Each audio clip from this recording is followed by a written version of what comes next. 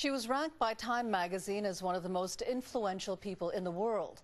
Today, Temple Grandin addressed a conference on autism in a panel discussion moderated by Paul Courtoisie.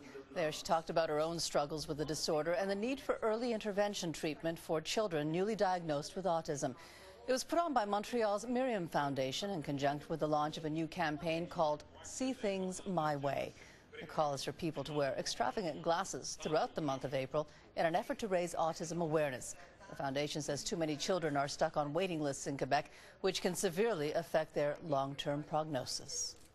We're using the right intervention approach with kids. The problem is one of funding, lack of social awareness, and not making this a priority for the province of Quebec. Half of Silicon Valley has got some mild degree of autism. There is no black and white dividing line between geeks, nerds, and really mild autism. You take out some social circuits in the brain, you get geek circuits for making things like microphones and TV cameras. You know, who do you think made the first stone spear?